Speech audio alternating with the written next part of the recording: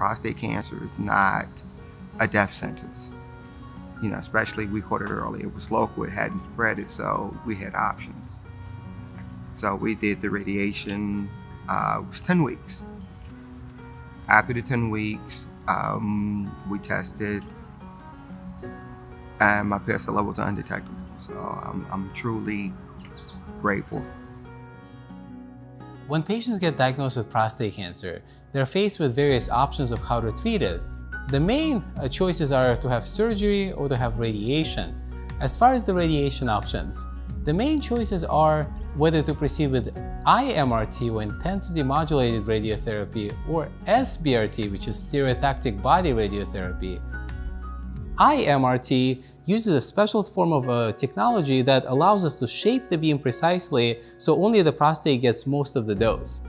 SBRT does the same exact thing, but it does it quicker. So instead of coming in for treatments once a day, 5 days a week for several weeks, SBRT allows us to make it happen in 5 treatments. You may also hear about the proton therapy. That's a different form of radiation. It does the same idea in the sense that it treats the prostate while trying to avoid those other organs. The national guidelines, including American Urologic Association, ASTRO, and National Comprehensive Cancer Center Network, all published guidelines saying that protons and photons have the same outcomes as far as side effects and cancer control. With protons, a rectal balloon is used. As far as the IMRT and the photons go, we don't have to use that balloon. Now, we work at Riverside very closely with the urology colleagues to decide which patient qualifies for which.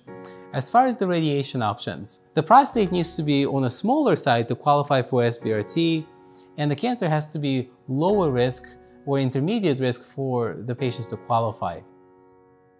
So you're not just left on your own to fend for yourself. There is always going to be a team by your side. And we're here for you to help you navigate through this difficult process so you don't have to be making this decision on your own. From day one, the staff made the whole process very comforting. I didn't feel like a patient. I felt like a human being, and they were there with me every step of the way. So I was grateful for that, very grateful for that.